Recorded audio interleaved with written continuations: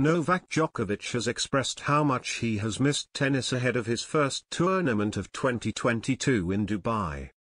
Novak Djokovic is excited for his return to the ATP Tour after a tumultuous period and not playing tennis since representing Serbia at the Davis Cup last November.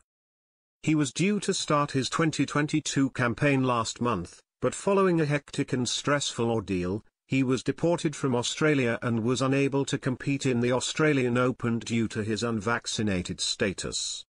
Despite the tricky situation he had to endure, the 20-time Grand Slam champion is keen to put in the past and return to Melbourne Park in the future. "I will always remember all the nice things that have happened to me in Melbourne," he said. "Despite all this, I have a great connection with Australia. Results that I have had in Melbourne in the past show you how I feel when I go there.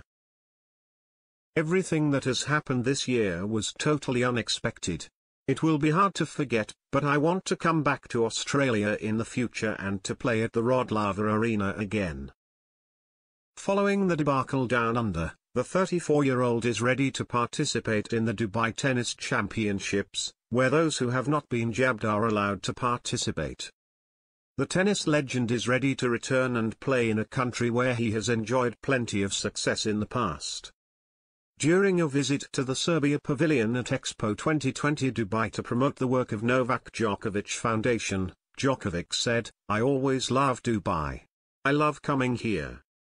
I have had plenty of tennis success here and I am excited to go out on the tennis court next Monday.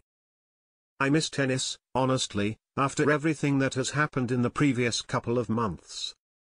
Djokovic insisted that he will not be lacking any motivation upon his return to action, especially after watching his great rival Rafael Nadal win the Australian Open and increase his Grand Slam tally to 21.